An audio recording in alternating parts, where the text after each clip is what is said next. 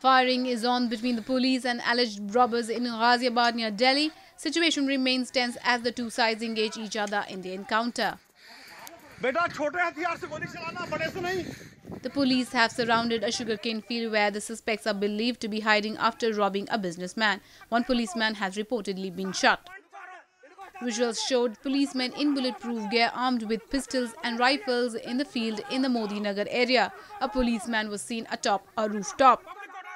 The suspects allegedly robbed the businessman in Meerut before escaping in a Maruti Swift car to Ghaziabad, about 45 km away.